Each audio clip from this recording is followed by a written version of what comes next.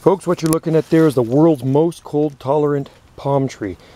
So that is a needle palm, or Rhapidophyllum hystrix, native to the southeastern United States. And this has been growing in our garden here on the north end of Salt Spring for approximately 15 years now.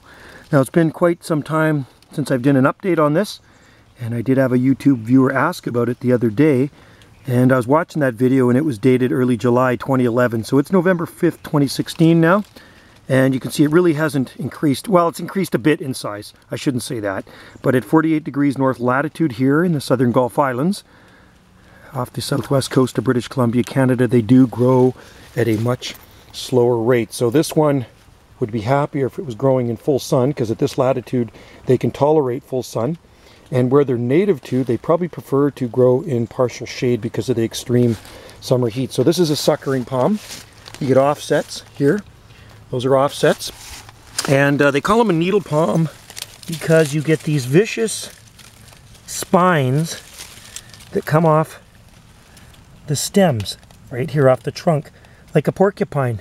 Basically, needles like a porcupine. So, needle palm or porcupine palm, and the fruit is born within the within those spikes there. So when they do produce fruit, it's very hard to probably get out without jabbing yourself. So, good advice is to wear gloves. So you can see some of the suckers on this one. At this in this location, you never ever have to worry about winter damage because it just doesn't get cold enough here on Salt Spring Island. And that is one healthy, happy palm. 100% neglected. I don't do anything with that palm. Let me just dry my lens off here. Got some water on it. How's that? And I don't even fertilize that thing.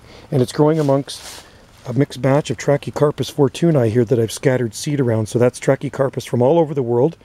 Virginia Beach to Bulgaria, Germany, North Carolina, you name it. And that's where that seed came from to grow those palms. So a mix of hardy palms in here. So that is the most cold tolerant palm in the world. So if you're in a colder growing zone, you might want to try that in your best microclimate. And near it I have a sable miner, McCurtain, from southwestern Oklahoma, and that's also been outside about 15 years now. And like I say, at this latitude, a slow grower. We have many sable miners in the ground, but that is a McCurtain bush palmetto or sable miner, and very, very cold hardy. That's the second most cold tolerant palm in the world. So if you want tall, these are not going to grow that big, but if you want a palm, you'll get it with these guys. You got the nice fan leaves on them, kind of the bluish green color. And this one here, I mean, they can get pretty good size in the southeast, the needle palms. And there are a few big ones on our coast here, but this one maybe not so big, but happy. So I guess they grow about maybe 10 feet tall maximum and probably about 10 foot wide. It's more of a big bush. So for a hardy palm tree, and you like palms in a colder growing zone, that's the one for you to try. Rhapidophyllum hystrix or the needle palm. All right, thanks for watching.